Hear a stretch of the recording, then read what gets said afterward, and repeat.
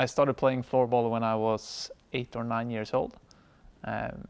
We had a couple of parents in my hometown who actually were playing at the highest division in floorball here in Sweden.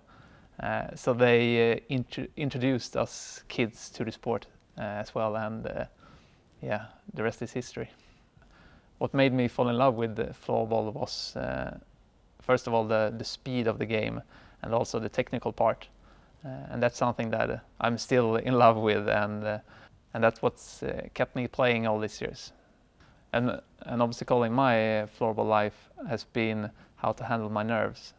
When I was younger, I got really nervous when there was a lot of audience and stuff like that, and important games. But after a few years with bad nerves, I got in contact with a mental coach, and he helped me control myself in these situations, and I think that's one of the biggest reasons why I got this far in my career.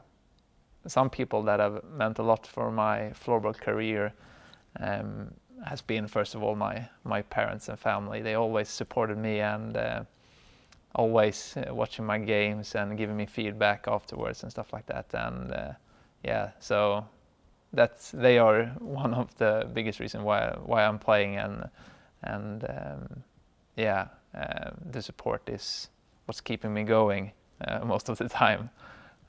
And also my coaches throughout the years has been a big impact in my development, but I think the biggest part is the teammates throughout the years. I've played with a lot of extremely good players, and when you train with all these good players almost every day, and you watch them play and you try to copy some things that they are good at, and you always develops when you have great players around you, and I think that's the biggest part in my development in my career. The biggest highlight in my career so far is definitely the World Cup last year in Helsinki. The fact that we was able to win the gold medal, and for me it was my first one. I have been playing 2 World Cup before that, and lost against Finland in the final. So finally be able to beat them, and at their home home arena and everything makes it more special. It was a great game, and yeah, the luck fell on our side this time, so it was good. An average week for me during the season, I would say, is 5 to 6 floorball practices or games during the week.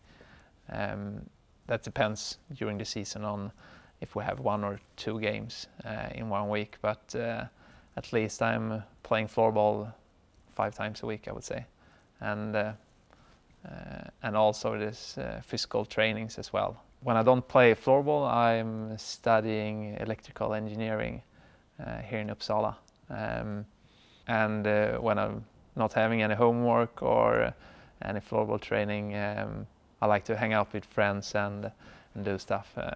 I'm quite into cooking as well, so a nice meal with friends, it's always the best times. And at the summer times, you would probably find me at the golf course, I think. Floorball is one of the biggest sports here in Sweden, and I think almost everyone under the age of 50 have tried playing floorball at least once in their life. So it's a big sport here in Sweden.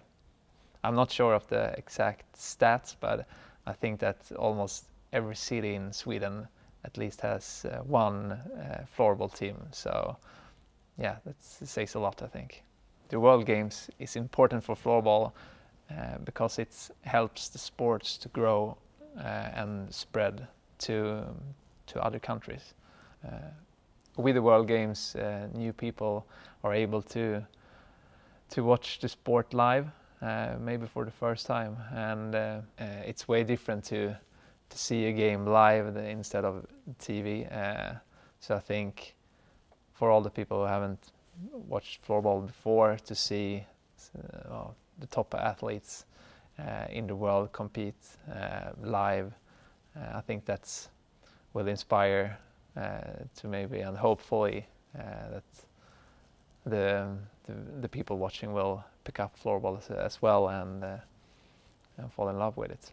Floorball at the World Games in the US will be something to remember because first of all, it's the first time for the big nations to come and play in the US, and it's a big title as well for the national team to fight for. So I would reckon that it will be quite intense games, and that's something you don't want to miss out on. And for us in Sweden, we are region champions in the World Games, so and we don't want to have anything else than a gold medal this time as well. So I know that we in Sweden are really pumped up for this tournament, and I reckon that the other nations is that as well.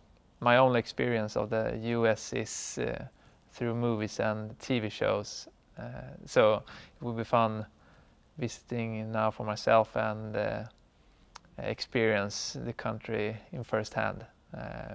So I'm really excited and looking forward to it.